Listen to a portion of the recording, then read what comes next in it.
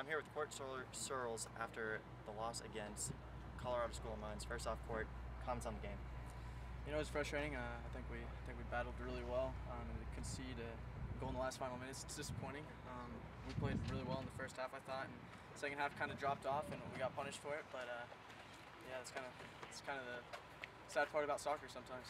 And Cort, you know, very physical game.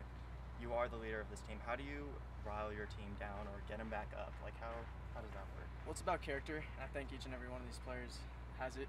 And we have a really important game Wednesday, and we know it's a very important game against Metro, and so it's just about picking our heads up and moving forward. We have a big game we got to get ready for. And with this game, you guys know this team very well. Played them in the conference championship last year, and also played them and got an overtime victory here.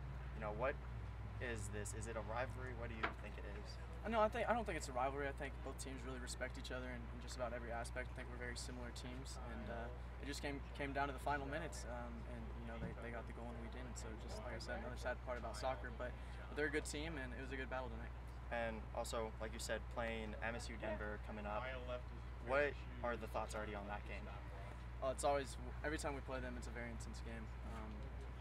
That's a little bit of a rivalry, I would say. So anytime we play them, it's going to be very intense, it's going to be very physical. People are going to be battling. So like I said, we have to pick our heads up right here so we can get ready for that game.